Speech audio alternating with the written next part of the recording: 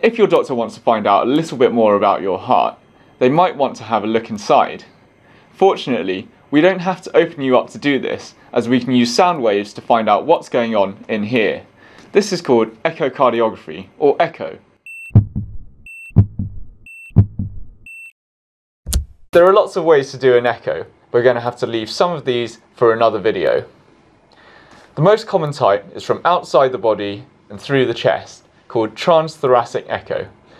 And to show you, all I'm going to need is an echo machine and a willing volunteer. Most people will have this done as an outpatient.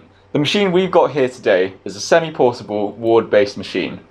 Yours might be much bigger or much smaller, but in essence, they all use a probe like this to sound out the inside of your heart.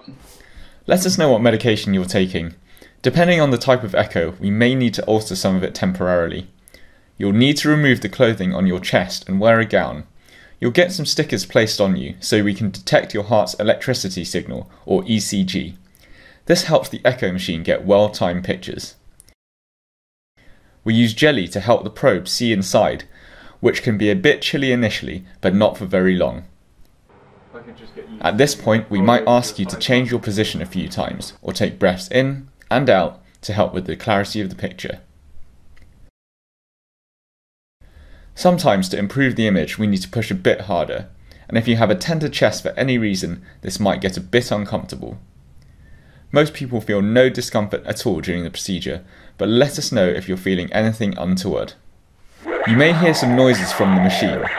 That's the machine tracking your blood flow and is a normal part of the test. The scan can take as little as 5 minutes if we're looking for something specific, or 20 to 30 to get a lot of data.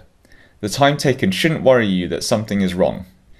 Because we use sound waves rather than radiation, and we stay outside your body, this test poses a very low risk to you.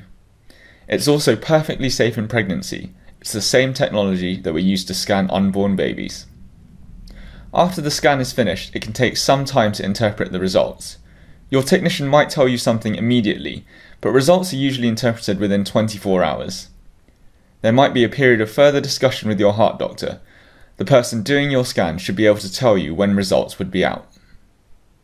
So there it is. It's quick, low risk and pretty comfortable. All you have to do is lie back on the couch and for the most part, we'll do the rest.